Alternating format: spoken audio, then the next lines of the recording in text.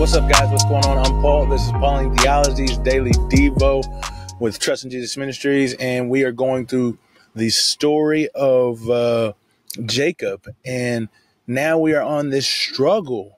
We're on this strife, man, between the wives. After he's married, we saw that Leah was giving birth to all these kids, and now we're about to find out something about Rachel. She's a little angry. So if you hadn't checked it out, go ahead and read, see what it has to say. Stop the tape, come back once you're done reading, and we'll go over the 4 questions. If you've already read it, let's go ahead and dive deep. We're in Genesis chapter 30, verses 1 through 8. So what's the scripture actually saying? Well, it says that Rachel was jealous, man, when she saw that her womb was closed, that she couldn't bear any children. And so she goes up to Jacob, man. She's like, give me children, Jacob, or I'm going to die. She's like, man, I got to have some kids. Husband, give me some kids. Now, we know it ain't his fault because he been having kids with Leah. She's just angry. She don't even know what to do, man. And so she goes to the one who she thinks could do something, which is a good thing, man. It's her husband, man. She wants to confide and talk with and be open and honest with her husband, man. And so that's a wonderful thing, and I think that's a relationship thing that we should have, is that we should be honest with each other, and we should go to each other. But they did get a little feisty with each other, because Jacob's like, "Look here, woman." He was like, "Man, it is not. Am I in the place of God? Am I God to have closed your womb? Am I God that you're not bearing fruit from your womb? Is it my fault?" Is what he's saying. So I don't suggest that the relationship be that way, because that could cause some strife in the marital status. But I do think that it's good that they are going back and forth talking to each other.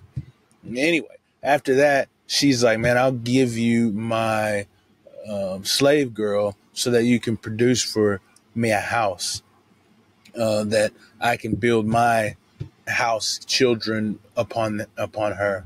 And so she does. She gives it to him, and he takes him, and they have kids. Now, this is a normal thing. We saw that it happened with Sarah and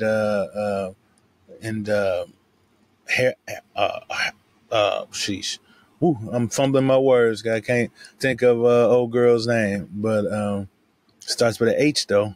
But yeah, we see it happen with Sarah and Hagar, and now it's happening again here. I think this is a custom that happens, that the slave girl produces sons, and those sons are hers, or the wives. Anyway, so when that happens, they have a child with Bilhah, and the first child comes out, and Rachel says she's vindicated, or she's justified.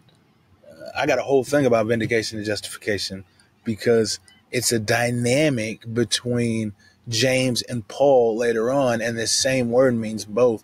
One means to be made righteous before God, and the other one also means to be shown to be righteous.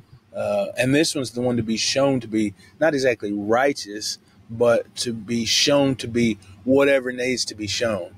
And that's what vindication means. And so in this word, she says, because this son has appeared, then that means God has proven that her desire to give Bilhah to Jacob is what was needed so that she could have a child, so that she could bear a house, because her desire was to want a house, which means kids, male specifically, and it happened. And so that's what was supposed to happen.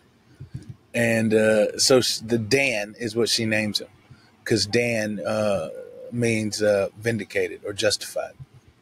And then another child pops up, and she calls him Naphtali, because she says she struggled a great struggle with her sister, and she has prevailed. And this is quite the thing, because the word for great here, or huge, or monumentous, is Elohim. And I was reading in some commentaries, and they were talking about how Elohim is never just used as a secular or a non-sacred word. And so in this instance, it could be one thing. First off, it could be like, man, I have fought a godlike struggle with my sister. And so that's why it says a great or a magnificent or a huge struggle or wrestling is because she's comparing the stature of her wrestling to the majesty and the power of God. That it's a godlike struggle. This is huge. But some also think that she might subtly, or maybe she's just saying more than she actually knows, is that her struggle is with God and not with her sister. A little application here sometimes I got to drop in, even though it's not application time, is that, man, sometimes, man, we be struggling with folks. Sometimes we be struggling with people. Sometimes we be struggling with situations and circumstances, but really our struggle is with God because we're asking the question, why? We're asking the question, why me? Why this? What's going on? Is it?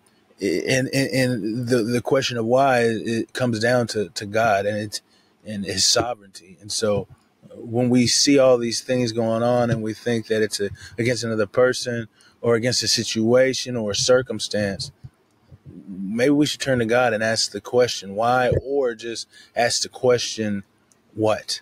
Like, what do I do? How do I handle this, God? And that's what it means to trust in Jesus.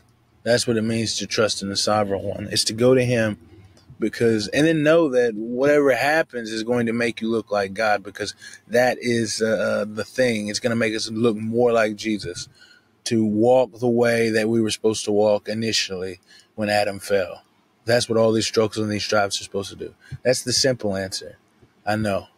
But when we trust in Him, even in the simple answers, we can find the truth, and we can find the hope, and we can find the peace and the comfort because we do trust in Him. Anyway, so she says, this great struggle I've overcome, man. And so she named him Naphtali. Now, what does this say about God? Well, I kind of talked about it a little bit, and I said that it shows the sovereignty of God. God is in control of everything. That struggle she's struggling with could be a struggle. It is a struggle with God, because even Jacob mentioned that. He says, am I in the place of God to have ceased or stopped or hindered the fruit of your womb? So, because he recognizes that God is sovereign in this. God is sovereign. He is the one in control of all things. That is a picture that we see throughout the entire scriptures. We see through Genesis as we've been reading, but it's clear here in the fact that Jacob names it. And then you can't really see it in the English. You have to look in the Hebrew to kind of to look at it and understand it this way. But her struggle might be with God. What's it say about man? Well, I think we need to recognize the control of God in all these situations. And I think that that's what Rachel does do in a way whenever when she says in the end that God has heard my cry. God has heard my voice, and He has vindicated me, and so I have given this child Dan.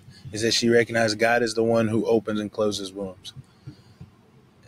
She's probably still sad that it's not her own, but she's happy in the sense that God has allowed her to have a child through someone else. But also, Jacob recognizes it. He sees God in these things, and he knows that there's no other way that a child could be born through Rachel's womb, save for the fact that God opens it, and He's the one that gives the fruit from which her womb would have. And how do we apply these truths to our lives? Well, the question is, where are you at with God's sovereignty? Where are you at in recognizing God's control over your life? He is in control. And sometimes we feel like we're rolling off the tracks and stuff, but that's where that trust and that faith comes into play.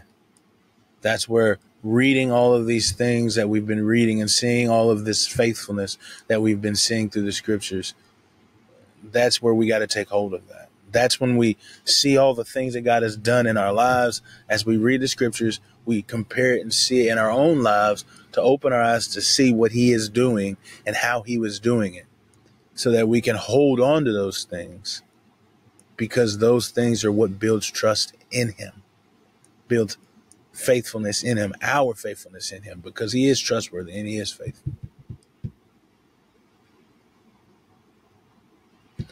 So let me ask you this question to finish it off. What is our desire? Is it the things that we want, or is it the things of God? And I mention this is because Rachel says that if she doesn't have kids, she's going to die. She will die. Is our desire greater than allowing God to have control, to have God actually be sovereign in our life? Examine your life, and I'll examine mine as well. And I'll see you in the next episode.